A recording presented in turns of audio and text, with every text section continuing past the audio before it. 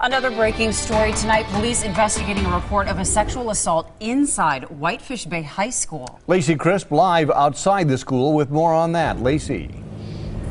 A 15-year-old boy has been arrested. Parents want to know exactly what happened and what the district is doing to make sure it doesn't happen again.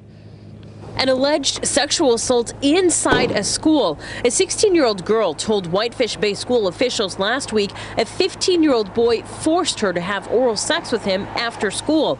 She told police he grabbed her by the wrist and forced her until she was able to punch him in the stomach and run away. I'm very sorry with what I have heard, and it certainly is not what happens at the school, and I wouldn't want it to happen anywhere.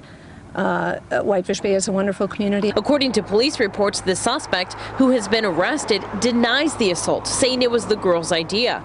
Police have scoured through video surveillance inside the school. The actual incident was not caught on tape, but according to a police report describing the video, her body language suggests that something has happened and that she may have been crying. According to a police interview, the suspect told police he went through this before. About 2 months ago, a girl accused him of pulling his pants down in class.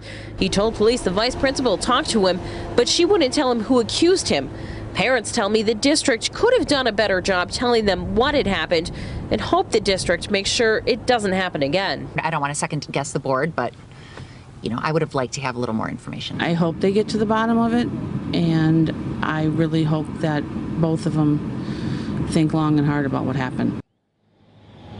Now, the school district would not comment, but the superintendent told me one of the students involved hasn't been back to school since the incident happened. Reporting live in Whitefish Bay, Lacey Crisp, today's TMJ4. All right, thank you, Lacey. Waukesha police still looking for 26-year-old Eddie Calloway.